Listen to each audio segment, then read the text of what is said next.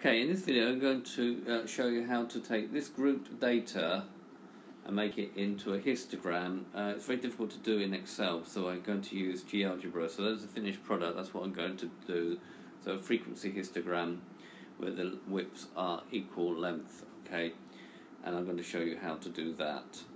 So first of all, what we're going to do is we're going to open a new GeoGebra window. We're going to right click on here and we're going to set up the axis first of all. So I want the axis to be going from, let's say, -10 up until 110, and then I want the y to go from about -2 up until 20. I like to be bold, line style to be that, and I'm going to go to the x-axis. I want the distance here to go up in tens. Okay, and I need the label to say mark, so that's what they represent. And then I go to the y-axis. I'm going to want them to go up in ones. Okay, and the label here to be frequency.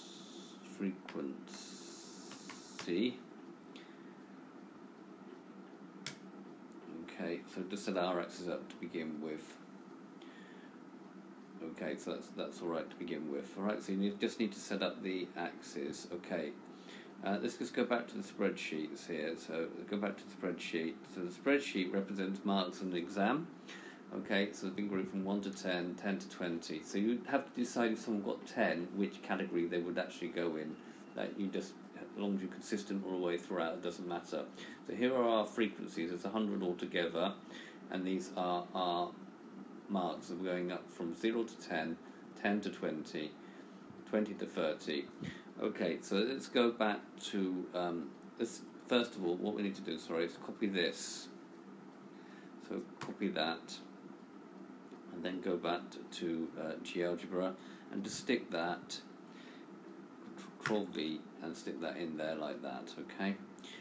Highlight it, right click on it, and then there's this thing called create here, create a list, and just leave it like that.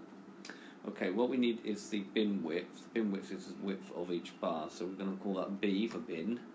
Is equal. Now you need to use the curly brackets, and you need to start from 0, 10, 20, 30, 40, 50, 60, 70, 80, 90, 100.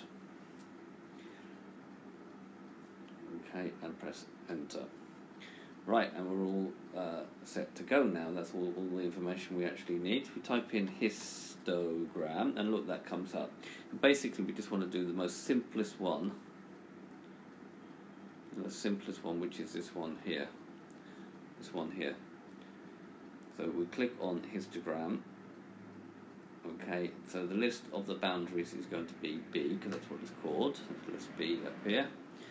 And then the heights of each one is we're going to relabel that list 1. Make sure you take those equals, greater than or equal signs out. Okay, and lo and behold, there appears our histogram. We press enter. We probably don't want A is 1000, so we'll right click on that and get rid or show label. Now if you want to format the bins,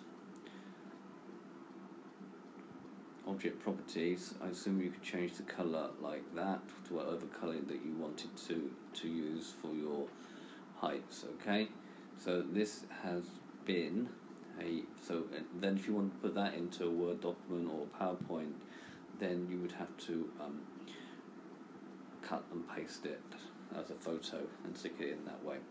Okay, so this has been to show you how to draw a basic histogram in GeoGebra from an Excel spreadsheet where the data has been grouped. So this will give me a visual pattern of the data. Okay, and I thank you very much for watching.